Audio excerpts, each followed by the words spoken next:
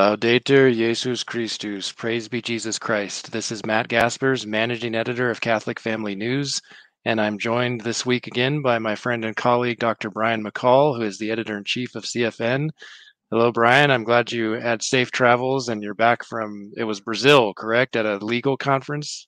Yes, I'm back. I got back yesterday. I was at the Congresso for the International Union of Catholic Jurists. This is the third time I've been to one of their conferences, and I had a wonderful trip to Brazil. I met several people who are real regular viewers of our podcast. I have a quick little message for all of our viewers down there.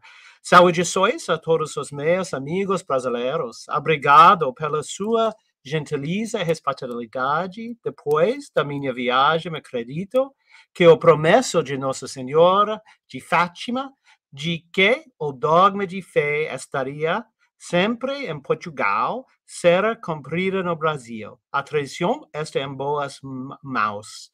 Obrigado por assistir nosso pequeno podcast.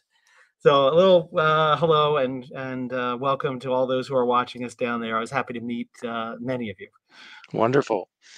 Well, we got a lot of ground to cover today. Our stories this week include, first of all, a new statement from Bishop Athanasius Schneider regarding how to handle, quote, the case of a heretical pope, which he maintains is, quote, humanly irresolvable. That's his position. Secondly, Archbishop Carlo Maria Viganò's recent statement on the evil of abortion, which he calls an act of worship to Satan. I think that's pretty accurate. And former President Donald Trump's latest comments on the subject of abortion, which sadly are very disappointing to say the least. We'll get into the details as the show progresses. Next, we're going to look at Pope Francis's speech at a meeting hosted by the notoriously pro-abortion, speaking of abortion, and pro-LGBT Clinton Global Initiative, one of these globalist, elitist things, kind of like the World Economic Forum, probably. And then finally, we'll end with two stories related to the traditional Latin Mass and efforts on the part of bishops to restrict, if not suppress, access to it per Traditionis Custodes. So those are our stories for this week. But as always, before we get into the news, we will spend a few moments pondering the things that are above, as St. Paul says. Take a look at the Church's liturgical calendar and try to ground ourselves in the spiritual riches of Holy Mother Church. So we are coming to you live on Thursday, September 21st, the year of our Lord 2023. And today is the feast of Saint Matthew, Apostle and Evangelist. So it's a special feast day for me, of course, my namesake. Yes. So happy feast day to all of any viewers out there who might be named Matthew. Happy and holy feast day to you. And it is also Ember Week, those special days where we do fasting and pray for the church, and specifically for seminarians who are preparing for ordinations, whether to the minor orders or major orders. So that's what's going on this week. I wanted to read a brief excerpt from the liturgical year about the Feast of St. Matthew, a little background on this saint. We don't know a whole lot about him, but this is what is in Guéranger's The Liturgical Year. Matthew, also named Levi, was an apostle and evangelist. He was sitting in the custom house at Capernaum when called by Christ. So he was, of course, the tax collector, whom he immediately followed, and then made a feast for him and his disciples. So he invited our Lord and the other apostles to his home for a big feast, a big dinner. And that's what's recorded in today's gospel for the Mass. It says, let's see. And it came to pass, as Jesus was sitting at meat in the house of Matthew, behold, many publicans and sinners came and sat down with Jesus and his disciples. And the Pharisees, seeing it, said to his disciples, why doth your master eat with publicans, that is, tax collectors, and sinners? But Jesus, hearing it, said, they that are in health need not a physician, but they that are ill. Go then and learn what this meaneth. I will have mercy and not sacrifice, for I am not come to call the just, but sinners.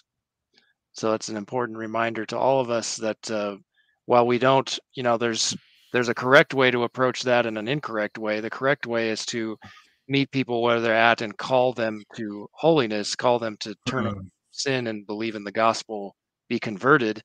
And then there's the James Martin approach that says you're welcome no matter, regardless of if you change your lifestyle or not. Obviously, that's not what our Lord was advocating for. Right. So, He didn't say to St. Matthew, yeah, go keep being a corrupt tax collector. right, exactly. So it says in the liturgical year that he wrote the first gospel, as we all know, Matthew, Mark, Luke, and John. He wrote in Hebrew initially, and then it was later translated into Greek. And he preached the gospel in Palestine as well as Ethiopia, and confirmed his teaching by many miracles. One of the greatest of these was his raising to life the local king's daughter, whereby he converted the king and his wife and the whole country. But he eventually ended up being martyred while he was saying mass, actually. It says he was the new king, or the new, the next one in line wanted to marry someone who had a woman who had vowed her virginity to God at the apostles' suggestion, and he was very upset. So he ordered Saint Matthew to be put to death as he was celebrating the holy mysteries at the altar. So great saint for us to remember today and ask for his intercession, apostle and evangelist. And let's see here. I just wanted to mention a couple of unique things about the Gospel of Saint Matthew. Each gospel, the three synoptic gospels are very similar, Matthew, Mark, and Luke, but all of them do have their own individual unique features. So in the Gospel of Matthew, we know that it starts out with the genealogy of our Lord according to the flesh, beginning with Abraham, to prove that he is the promised Messiah, the son of David, in the Davidic line of kings. Also, the visit of the Magi in Matthew chapter 2, the Sermon on the Mount. A shorter version does appear in St. Luke's Gospel, but Matthew has the fuller account of that sermon. Very important for us as Catholics, the promise to build the church on St. Peter. This is a passage that all Catholics should have memorized, Matthew 16, verses 13 to 19. And then also the last judgment in Matthew 25, where our Lord talks about after his second coming, he will sit on a throne of great glory and separate the sheep from the goats. And then finally, the Trinitarian formula for baptism, our Lord, the words of our Lord are recorded at the end of St. Matthew's Gospel, Matthew 28, verse 19. So great feast, a great saint today. Yes, a great feast. And again, important on Feast of the Apostles, that preface of the Apostles, really an important prayer for our time. Pray that God will send us good shepherds to guide us in our time. Absolutely. So looking ahead on the traditional Roman calendar, we have some more saints coming up. Tomorrow is St. Thomas of Villanova, who I believe was a bishop and a confessor. Then the next day, Saturday the 23rd, St. Linus, one of the early popes. He was right he after Peter. Yeah, Yes, that's what I was thinking. Right after Peter. And he's the first pope to adopt a particular law requiring the covering of women's head in churches. Yes, so the wearing of what we would call the chapel veil, again, take different forms in terms of what it is, but that women should have their head covers, goes all the way back to the second pope. Yes, very ancient custom and law. Yes. The 23rd is also the anniversary of Padre Pio's death. So another great man of our times. The next we have Saints Cyprian and Justina on September 26th. And then next week, Wednesday the 27th, is Saints Cosmas and Damian. I think they were brothers, if I remember correctly, and they are mentioned in the canon of the Mass, so special saints in that regard. And both doctors. They have a special patronage for doctors. Yes, that's right. That's right. And before we get into our first story today, I have just a little news brief for you. Yesterday, Bishop Joseph Strickland released a statement regarding the apostolic visitation of his diocese in late June and recent rumors that Pope Francis will ask him to resign. We talked about this in our show last week.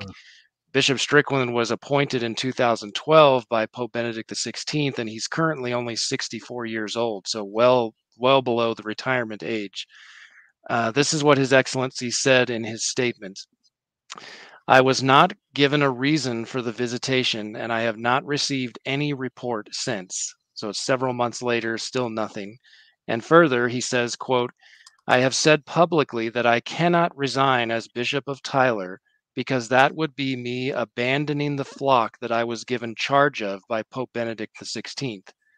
I have also said that I will respect the authority of Pope Francis if he removes me from office as Bishop of Tyler.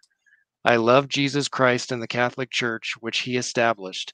My only desire is to speak his truth and live God's will to the best of my ability, end quote. So please keep Bishop Strickland in your prayers, and hopefully this, supposed request or demand for resignation doesn't end up happening. If it does, we now know that he will resist it. Yes. But let's hope that Francis doesn't just decide to remove him. And I mean, that would be a terrible situation for Bishop Strickland and for the entire diocese, which, as I understand it, is thriving under his leadership. So It is, and it's really good he says it, because he says, I'm not going to buckle under, I'm not going to do it, and you're going to have to take the really extraordinary step under canon law, which really should be for a legitimate reason. The fact that he hasn't heard about the visitation suggests they couldn't dig up anything, they couldn't find anything. right. So keep him in your prayers, definitely. Yes, and on a side note, Bishop Strickland has also released another pastoral letter this week, the fourth in a series of letters in which he addresses certain basic truths of the faith, which he says, quote, will be examined, and my note, likely challenged as part of the Synod on Synodality. Some very important pastoral letters. And the latest one, released on Tuesday of this week, focuses on the sacraments of matrimony and holy orders. Yes. So I'll try to include a link to that in the description of this video so you can find it and read it in full. We don't have time to cover it in detail today, but it is well worth reading. All right, that brings us to our first story. So last week we discussed Father James Altman's September 6th video message entitled Bergoglio is not the Pope, in which Father Altman declares the following. Jorge Bergoglio has, in more ways than we can count, but particularly through his sacrilege against the Holy Eucharist, excommunicated himself automatically from the Catholic Church. That is Father Altman's contention. And he bases it on the Council of Trent's decree on the sacrament of the Eucharist, specifically Session 13, Canon 11, which reads, quote, if anyone says that faith alone is a sufficient preparation for receiving the sacrament of the Most Holy Eucharist, let him be anathema. And it continues, lest so great a sacrament be received unworthily and hence unto death and condemnation, this Holy Council determines and decrees that those whose conscience is burdened with mortal sin, no matter how contrite they may think they are, first must necessarily make a sacramental confession if a confessor is available. And the crux of the matter is this line, if anyone presumes to teach or preach or obstinately maintain or defend in public disputation the opposite of this, which Pope Francis has arguably done, which is the point of bringing up the text on Father Altman's part, he shall by that very fact be excommunicated. Father Altman also quotes in that video message from St. Robert Bellarmine's De Romano Pontifice on the Roman Pontiff, in which the doctor of the church discusses 5 opinions on how to deal with a heretical pope, which is found in Book 2, Chapter 30 of that work. So seemingly, we don't know for sure, but seemingly in response to Father Altman's video, Bishop Athanasius Schneider has released a statement on the validity of Pope Francis, in which he argues, as he's done in the past, quote, there is no authority to declare or consider an elected and generally accepted pope as an invalid pope. And he goes on, quote, even in the case of a heretical pope, he will not lose his office automatically, and there is no body within the church to declare him deposed because of heresy. Such actions would come close to a kind of heresy of conciliarism or episcopalism. The heresy of conciliarism or episcopalism says basically that there is a body within the church, for example, an ecumenical council, a synod, the College of Cardinals, College of Bishops, which can issue a legally binding judgment over the Pope, and that is heretical. Yeah. So what he's articulating is essentially the third opinion discussed by St. Robert Bellarmine, namely that, quote, The Pope is not and cannot be deposed either by secret or manifest heresy. And regarding this opinion, Bellarmine observes that, quote, it would be the most miserable condition of the church if she were to be compelled to recognize a wolf manifestly prowling for a shepherd. So I think if St. Robert Bellarmine were around and could answer Bishop Schneider, he might object to Bishop Schneider's reasoning. What do you think, Brian?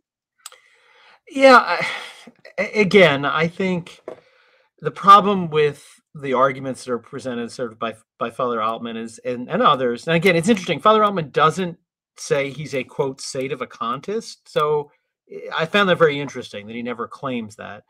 But a lot of what his arguments they'd agree with are kind of these clipped quotes from Bellarmine, from Council of Trent, that really do need to be seen in their broader juridical context. And I think Father Bellarmine, as a jurist, would agree with Bishop Schneider that although as an exercise we can say there are these various opinions, this would be really a horrible thing if we had to do this.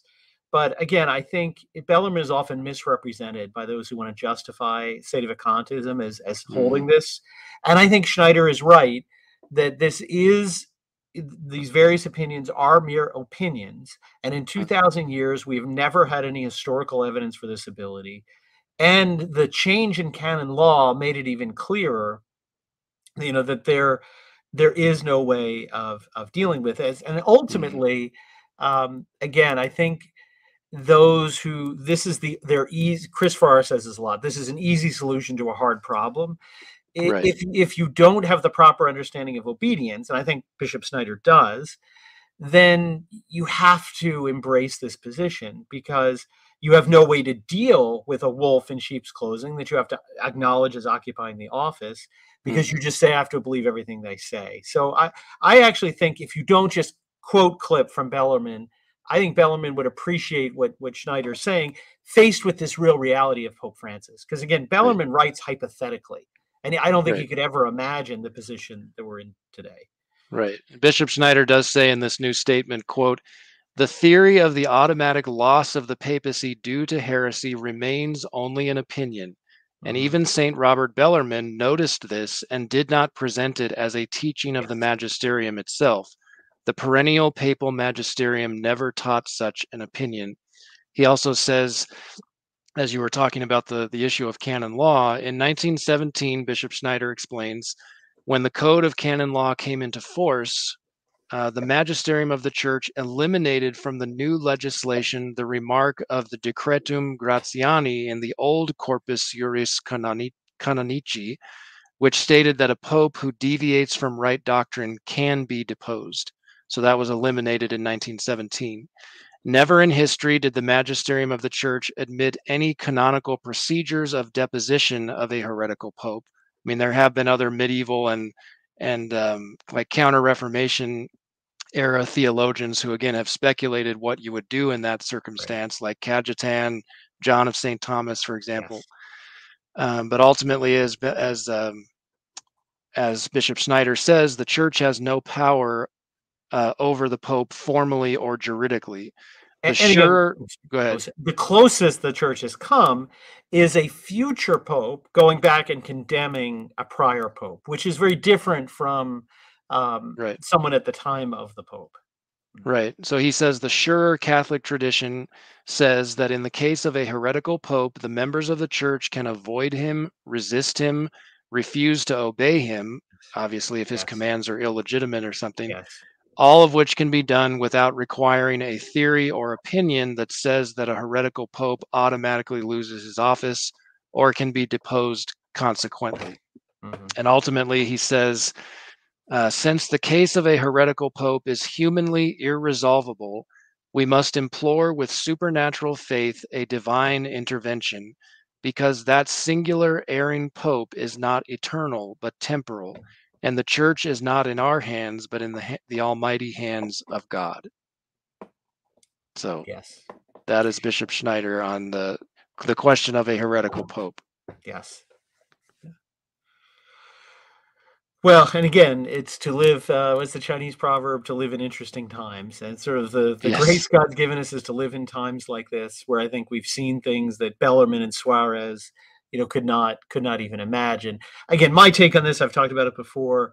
I think it's above all our pay grades, right? I think it's not up to us to determine this. And as long as we identify heresy as heresy and say, I won't believe that, then we don't have to fear. We don't have to worry about this. And if someday the church in the future were to declare any pope illegitimate or condemned, then we would accept that. But we don't have to answer this question for ourselves, right now. As long as we know the Catholic faith, we're receiving the sacraments. It really is, not essential for us. I think I was just going to say before we go on to our next Yeah. story, I think one thing that all of us would agree on, including Bishop Schneider, would be that even if a heretical pope cannot be deposed, the College of Bishops and specifically the College of Cardinals still have a duty to publicly admonish him. Yes, yes, absolutely, absolutely. And to warn, as Bishop Strickland is doing, to warn the flock against it. They Yes. certainly have that duty. Yes. And that's very, but that's what Bishop Schneider himself has done through his writings and his speeches. So again, it's a sad situation. I would pray for Father Altman. Again, sometimes his zeal is excellent, but sometimes people like that, when they sort of get they get led down a path that is a little dangerous. Again, I think he can come back from this. I think it's significant that he was just sort of saying this, but I think there's a chance he could clarify his position a little bit. So we'll see. Yes. Speaking of needing to clarify, positions, yes. right? Yes, so we have two incidents occurred this week on the topic of abortion. The first is really one of the most strongly worded statements of Archbishop Viganò on the topic of abortion. And you can go to our website on September 15th. We posted both a video and written text of Archbishop Viganò on this topic. So basically, he uses, as I said, very strong language and some really interesting comparisons. Like he starts off by pointing out the crazy situation we live in when you can go to a prison for praying outside of an abortion clinic, but not for killing the children inside. Right? That irony he really brings out clearly, and you can be discriminated against for opposing abortion, but not for being a murderer. And he's sort of saying this is the upside down world we are in. And the horrors of abortion, right, are not just the natural level that a child can, which is horrible in and of itself, that they have no chance to live a natural life, but that it ends the possibility of the introduction of sanctifying grace and the growth of that grace within the soul of the child. And the supernatural death of abortion is even, makes it even a greater crime than euthanasia, which obviously ends early the natural life of a person.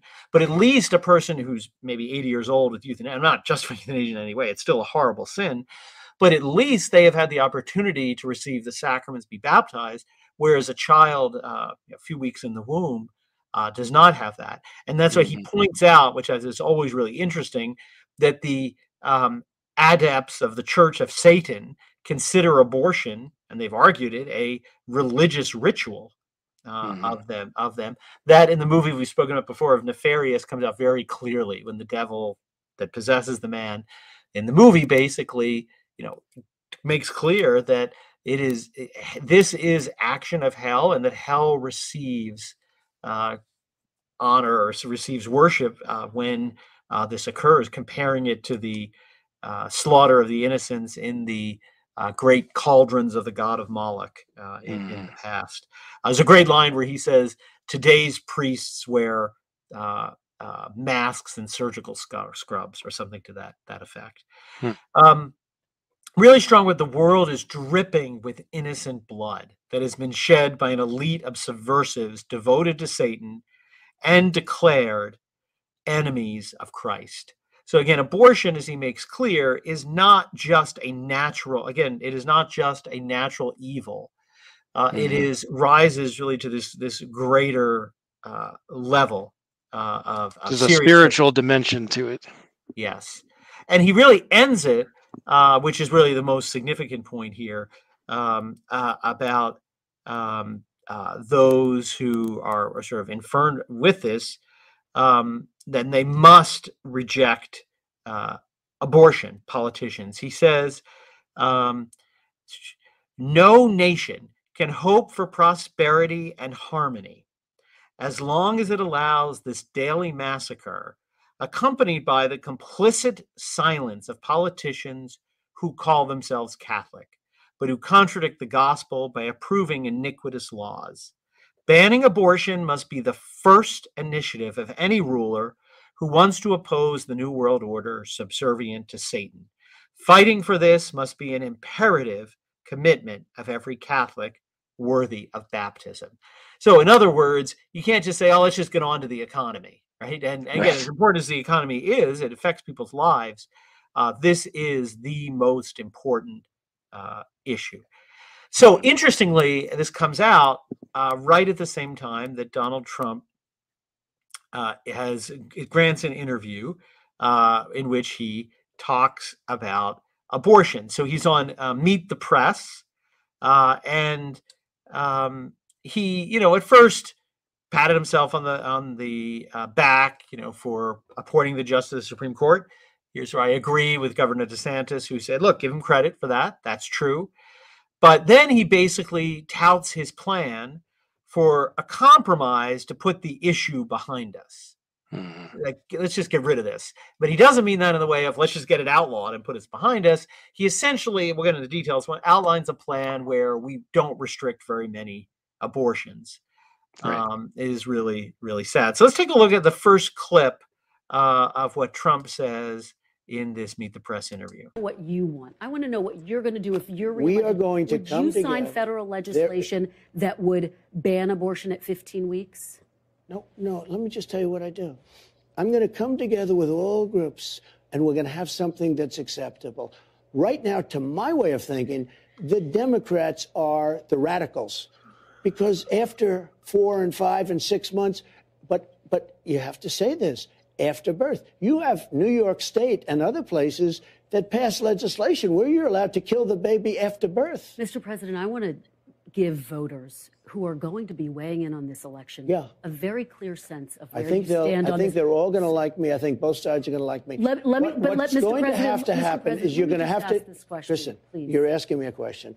What's going to happen is you're going to come up with a number of weeks or months. You're going to come up with a number that's going to make people happy, because 92% of the Democrats don't want to see abortion after a certain period of time. If a federal ban landed on your desk, if you were reelected, would you sign it at 15 weeks? Are you talking about a complete ban? A ban at 15 weeks. Well, people are starting to think of 15 weeks. That seems to be a number that people are talking about right now. Would you sign that? I would. That's almost 4 months along, just to be clear. That's very late. And we'll end up with peace on that issue for the first time in 52 years. I'm not going to say I would or I wouldn't. I mean, DeSantis is willing to sign a 5-week and 6-week ban. Would you support that? You think that I think what he did is a terrible thing and a terrible mistake. So again, a couple really critical points of that. Notice he won't commit one way or the other, even on a 15-week ban. Right. He's sort of implied, but he won't commit to it. And depending which studies you look at, a 15-week ban would only prevent 10 to 15, maybe at most 20%, but that's really on the high end of abortions that occur in this country.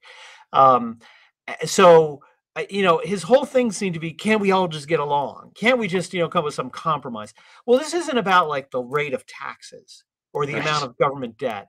This is about lives. And he's basically saying, let's just compromise some lives. We'll let these people die, and a few other people live. It's trying to regulate murder, basically. Basically. Now, again, there are certain points where it's so difficult to prove an abortion occurred very early on, perhaps, that you might say, which is really hard to prove. So we can't prosecute it this early at 2-3 weeks. And that's a prosecutorial decision, right? We can't punish people for that. But that's not what he's saying. What he's saying is let's just, compromise and come up with a number which will make both people happy. This is something you cannot make both people happy on. That would be like saying back in the Civil War, let's make the slave owners and the people that think slavery is horrible both happy. I mean, they're irreconcilable positions. And it's just not possible. So that really disappointing. Let's go on another clip a little further in the interview. Some anti-abortion groups are really looking for some clarity from you. So let me just ask you to put a fine point on this. Should the federal government impose any abortion restrictions, or should it be completely left up to the states? No, I don't think you should be allowed to have abortions well into a pregnancy. But what about the question I just asked you? No, we're going to agree to a number of weeks or months or however you want to define it. And both sides are going to come together, and both sides, and this is a big statement, both sides will come together, and for the first time in 52 years, you'll have an issue that we can put behind us. At the federal level? It could be state or it could be federal. I don't frankly care. So you're not committed to a ban at the federal level? I will say this, everybody, including the great legal scholars, love the idea of Roe v. Wade terminated so it be brought back to the states. It sounds like that's what you think, too, that it should remain a state issue. I would say this, from a pure standpoint, from a legal standpoint, I think it's probably better, but I can live with it either way. It's much more important. The number of weeks is much more important. No answer. He won't answer the question. Now, again, at least Ron DeSantis has been clear.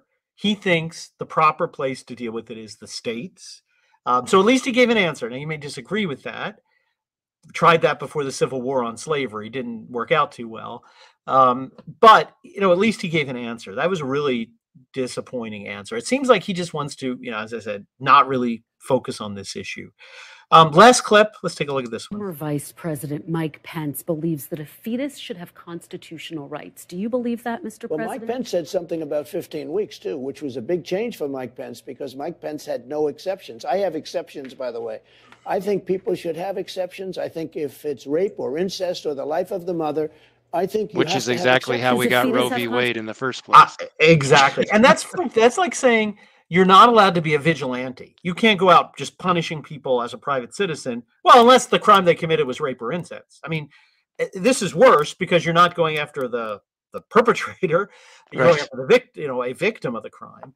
But it's just that those exceptions make absolutely no sense. Oh, it's murder unless somebody else committed a crime before you, then it's okay. Problem. Constitutional rights, and a lot of people, when they don't have exceptions. Now, I will tell you that I think most people, most Republicans are willing. You go life of the mother, rape, incest. I think most of them are there. But should a fetus have constitutional rights, Mr. President? Well, I don't know what he's saying because before he wanted, you couldn't have abortion. But what are you saying? Now all of a sudden, excuse me. Now all of a sudden he's saying 15 weeks. I said, wow, where did that come from? That's a radical change. Look, something is going to happen that's going to be good for everybody, and that's what I'm almost like a mediator for the unborn in this case. Who aren't covered. They wanted Roe v. Wade terminated because it was inappropriate. We got it done. Something is going to happen. It's going to be a number of weeks. Again, he just keeps repeating himself. He never answers the question. Do children have constitutional rights before they're born, including the right to life? Doesn't answer it, which basically the answer is no. If he won't answer, do they do? He's really saying they don't. And he just keeps coming back to essentially where he says somewhere else, can't we just put this behind us and get on to the economy? Again, as Archbishop Viganò said, this is the most important issue of our time, because how can any society exist when the murder of the most vulnerable is... Maybe we can reread what he said. He said, no nation can hope for prosperity and harmony as long as it allows this daily massacre accompanied by the complicit silence of politicians. He says, who call themselves Catholics, but really this is not a Catholic issue. This is a matter of the natural law. You don't have to be a Catholic to understand that abortion is intrinsically evil and cannot be allowed under any circumstance. So again, because it's interesting coming from Archbishop Viganò, because he was very supportive of Donald Trump in 2020. It still has clarified in an interview with us. He's doing some good to stop some of the globalists, but here he's really warning Catholics. He's not on the right page now on this issue. Right.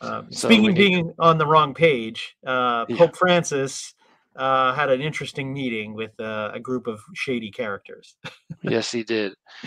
So this is from the LifeSite's report on this. It basically, Pope Francis spoke at this globalist pro-abortion conference hosted by the Clintons. In a video link speech given to Bill Clinton at the pro-abortion and pro-LGBT Clinton Global Initiative Conference, Pope Francis highlighted a culture of dialogue and, quote, listening, but refrained from mentioning the sanctity of life of the unborn. So we're going to play a clip in just a moment, but this is so Pope Francis joined the meeting remotely via video link, and former President Bill Clinton greeted him saying, Holy Father, we are so honored to have you join us at CGI this year. You're speaking to a room full of people from all over the world, from all walks of life, who each in their own way are trying to follow the admonition of Isaiah, the biblical prophet, who told us we had to be repairers of the breach. I don't think Clinton is in any place to be even alluding to scripture, let alone quoting it and touting it. He goes on to say, they know our world is broken in many ways. Yes, because of sin, Mr. President, but also full of many possibilities, and they're trying to make the most of their ability to make a difference. I thought it would be interesting, given our wonderful meeting a few weeks ago at the Vatican, if you could say what you believe about the obligations of ordinary people to make a difference, to deal with these big challenges that are so big that no person, no matter how wealthy or powerful, no person can believe that he or she could do them alone. And here's where he asks the question of the Pope. What are ordinary people supposed to do with their days that will make our societies better or our problems less severe? So before I play the beginning of the Pope's answer, just think about that question for a moment. Let me read it again for you. What are ordinary people supposed to do with their days that will make our societies better or our problems less severe? And ask yourself, what is the Catholic answer to that question? Yeah. How would St. Peter, for example, answer that question? How would St. Matthew answer that question? How would any of the saints and martyrs throughout history answer that question? I think first and foremost, they would repeat the words of our Lord, repent and believe the gospel and live it. That's step number one. This is how Pope Francis chose to answer the question. It is important to spread a culture of encounter, a culture of recall dialogue, that in the Gospels. a culture of listening and of understanding. It is necessary to share thoughts on how to contribute to the common good and how not to leave behind the most vulnerable people, such as children, who through the foundation, the patrons of Bambino Gesù, are at the root of this meeting. We all know it. We are living through a changing epoch. Only together can we emerge from it better. Together. Only together can we heal the world. Only together can we heal the world. Not Christ the King. Right. Not God, not Right. Christ. It's just unbelievable that he would say that. And again, he's all into listening. Well, why didn't he have the Clintons listen to him about what's wrong with their stances on abortion? Exactly. Yeah. And he goes on to say in his speech, no challenge can be overcome alone, not alone, but moving together, sisters and brothers, children of God. That's his single mention of God. And it's misplaced because not all people on this planet Earth are children of God. We're all creatures of God on a natural level. Only those who, through faith and baptism, have received sanctifying grace are children of God. As we read every Sunday, the priest reads every Sunday after low mass from the first chapter of St. John's Gospel. I forget the exact, here, let me pull it up here in my missal. I want to get the exact wording for you. Here we go.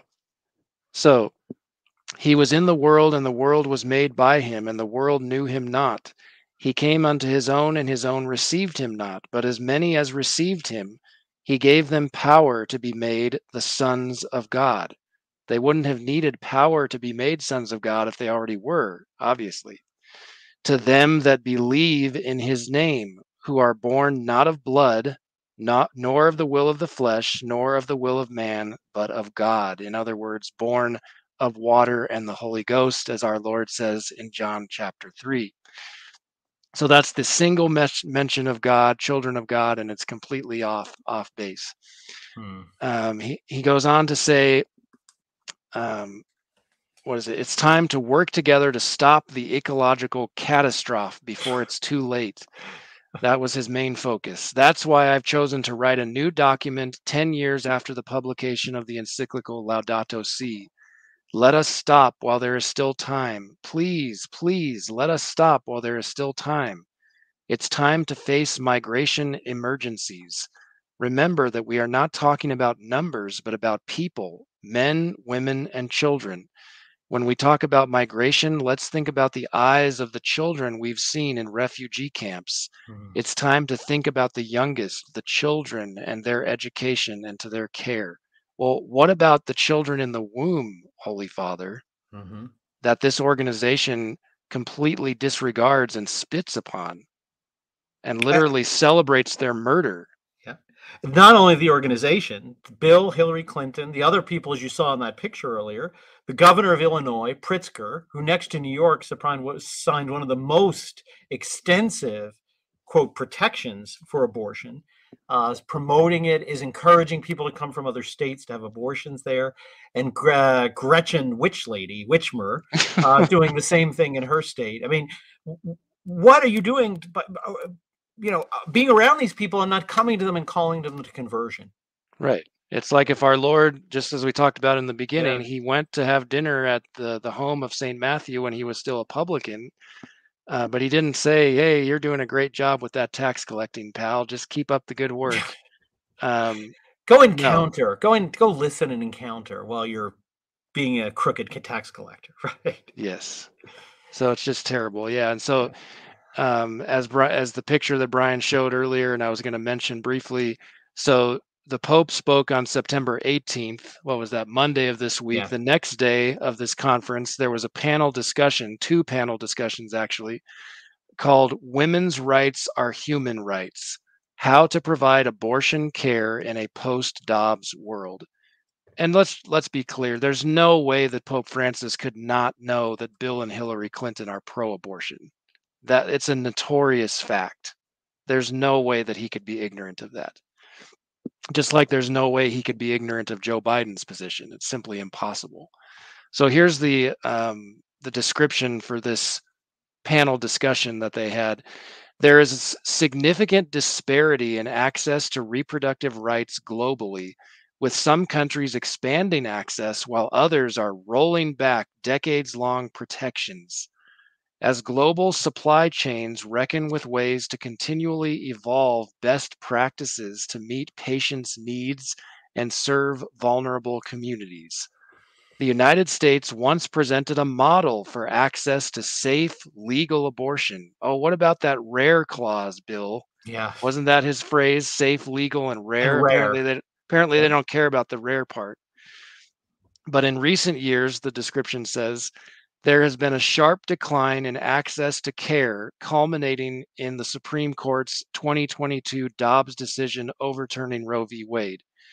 In comparison, reproductive rights have been expanding in other countries like Thailand and Spain. The global supply chain for abortion services, what does that even mean? Global supply chain? It's not like a physical product they're producing. It's it says it can and must continue to evolve to best meet all patient needs, especially for the most at-risk and in-need communities and populations. And again, this is not patient needs. Pregnancy is not a disease that needs to be treated.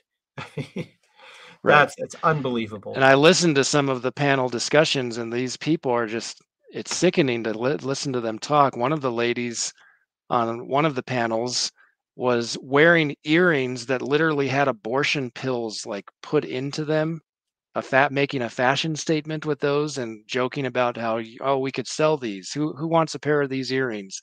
She's saying that they should, the abortifacient drugs should be just as available. They should be over the counter, no different than Tylenol or aspirin, so that women and teenage girls can use them as often as necessary. Just sick. So, we can only scratch our heads and wonder, why would the Vicar of Christ, the Roman Pontiff, participate in anything with these ghoulish people? It's unbelievable to see.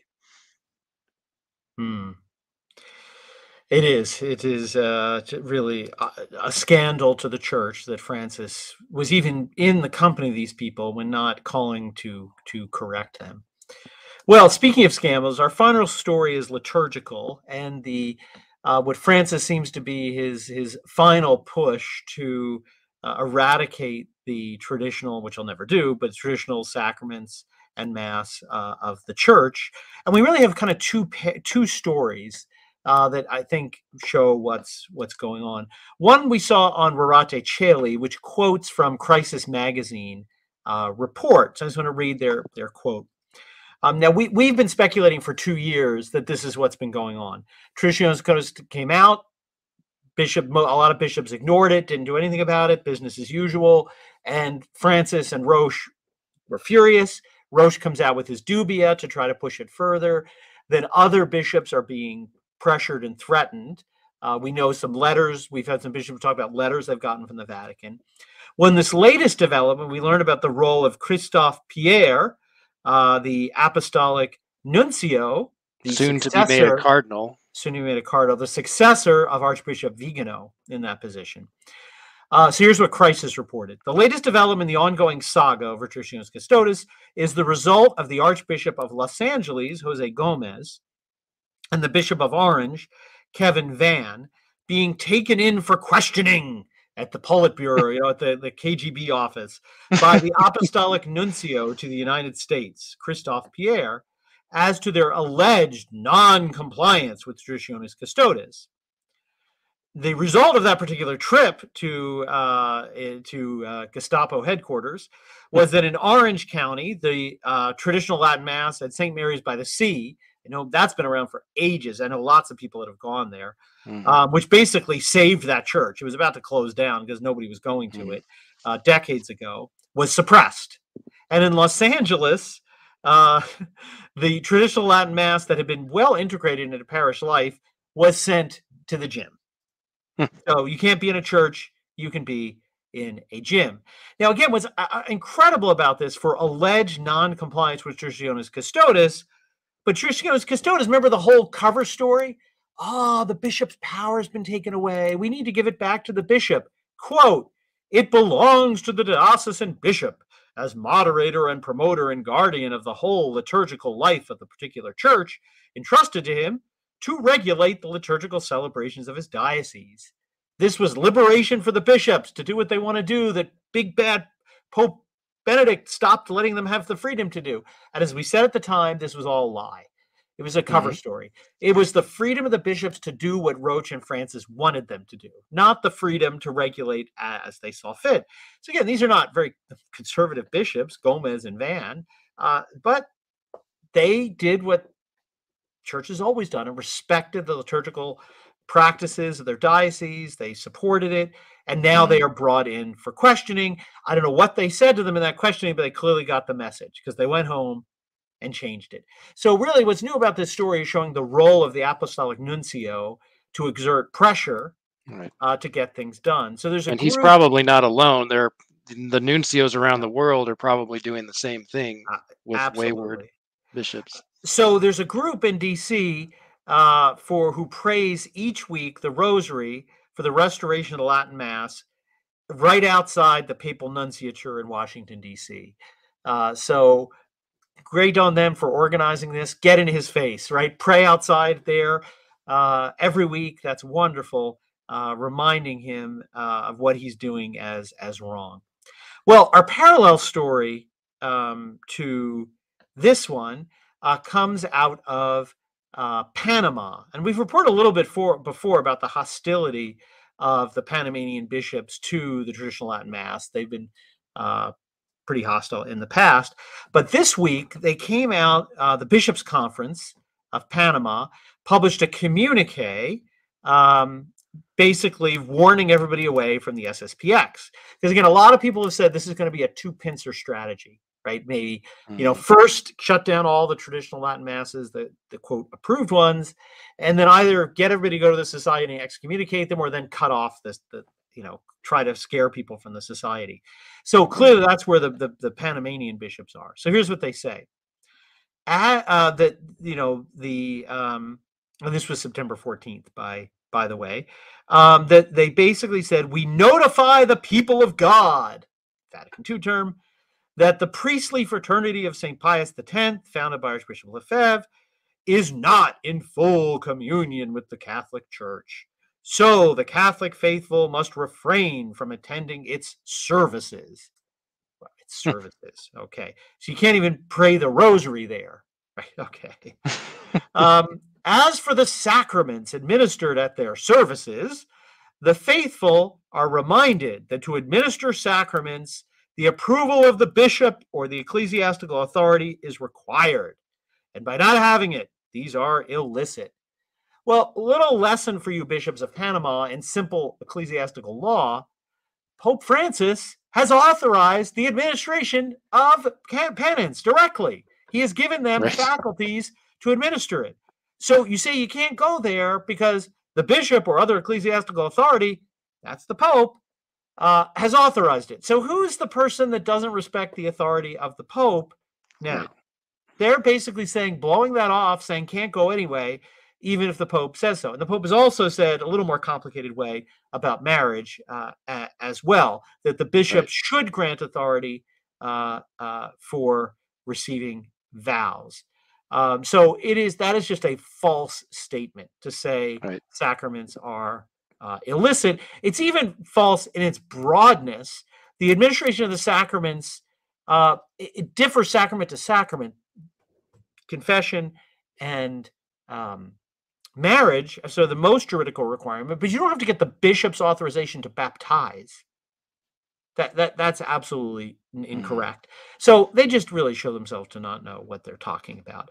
But clearly it's sad because it seems what they want to do is cut off every avenue to the traditional Catholic faith. Do as they've done in Panama, get rid of all the quote indult masses, and then basically write off everybody at the Society of St. Pius X as quote illicit.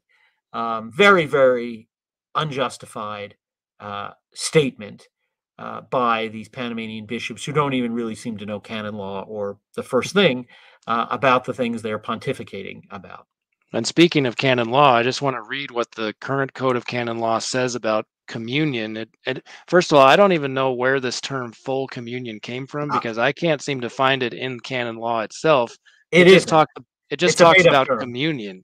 Yes. So this is what canon law says. Those baptized are fully in the communion of the Catholic Church, so I guess fully instead of full communion, on this earth, who are joined with Christ in its visible structure by the bonds of the profession of faith, the sacraments, and ecclesiastical governance. Well, the members of the SSPX clearly profess the same faith and share in the same sacraments as the Catholic Church. And as Brian said, they also have habitual faculties to absolve sins from the current Roman pontiff, who likewise authorizes local ordinaries the possibility to grant faculties for the celebration of marriages of faithful who follow the pastoral activity of the society, to quote from the 2017 Pontifical Ecclesia Dei letter. So how does the SSPX not meet the canonical criteria for full communion? That's my question. Well, and again, it's a made-up Vatican II term. It doesn't exist. You're either Catholic or you're not. You can't be half Catholic. You either are or you aren't. You can't be half married, right? You can't be, I'm not in full marriage with this woman. I mean, you're either married or you're not. And frankly, the Pope has no power to grant faculties to administer sacraments to non-Catholics. So by saying that the priests of the society have the faculty to administer sacrament of penance, he is saying they are Catholic priests, because you can't authorize Lutheran lay people to administer sacraments that are reserved to the ordained priesthood. So again, it is just that whole term was created for a purpose. It means nothing. It is so ambiguous. It's so you can denounce. It was done for really the reason so you can act as if people who are not Catholic are Catholic. So, those Lutherans, they're just not in full communion. Well, they're not in any type of communion with the Catholic Church, but it's also used to sort of push out people that are in communion, but you want to pretend are not. So it's really a term that doesn't describe anyone. Yes, sadly. So very sad. Well, that brings us to the end of our reporting for this week. We thank everyone who has watched live. And thank you for everybody who's been commenting in the live chats. We appreciate your participation in the show. And to everyone who will watch the recording later, thank you so much for joining us. If you've enjoyed the show today, please do give us a like on YouTube and Rumble, where both of our channels are located, and make sure to subscribe and hit the notification bell so you're notified when we go live. We typically live stream a weekly news roundup each week, as the show title implies, on Thursdays typically. So we hope you're able to join us again next week. If you enjoy this content we make available for free online, please do consider supporting our apostolate through a subscription to our monthly publication. Visit CatholicFamilyNews.com and click on the new subscription tab. For anybody who might be going to the Catholic Identity Conference, I will be there in Pittsburgh, so hopefully I'll get to meet you in person. So that might affect our programming for next week. We might have to do our show on Wednesday because I'll be traveling on Thursday, but stay tuned for that. And we will close as always by entrusting all of our needs and intentions to Our Lady. In the name of the Father, and of the Son, and of the Holy Ghost. Amen. Hail Mary, full of grace, the Lord is with thee. Blessed art thou among women, and blessed is the fruit of thy womb, Jesus. Holy Mary, Mother of God, pray for us sinners, now and at the hour of our death. Amen. Eternal Father, I offer you the cross of our Lord Jesus Christ and all the instruments of his holy passion, that thou may put division in the camp of thy enemies, for as thy beloved Son has said, a kingdom divided against itself shall fall. Our Lady of Fatima, pray for us. Saint Matthew, pray for us. In the name of the Father, and the Son, and the Holy Ghost. Amen.